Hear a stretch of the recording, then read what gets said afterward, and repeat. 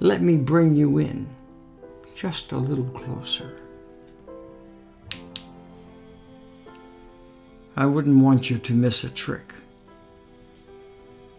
Right about there should do. Now, I have worked with balloons, cards, rubber bands, yes, and even Rubik's Cube.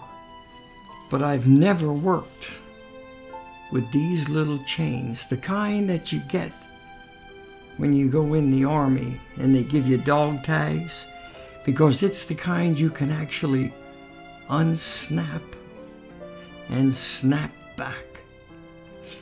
Unsnap, take something and actually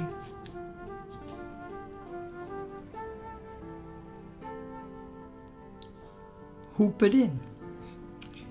It's that simple. Now,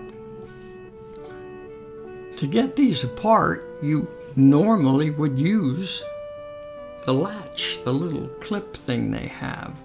But I can actually, if you look close, there's the magic. Now, what I haven't done is a ring. I for some reason, with the latch on the bottom, trying to get the ring inside is very difficult to do, but it can be done. Now, to get it out, I would normally unlatch, but what I'm going to do is see if I can possibly free it. I know, it's all magic to me.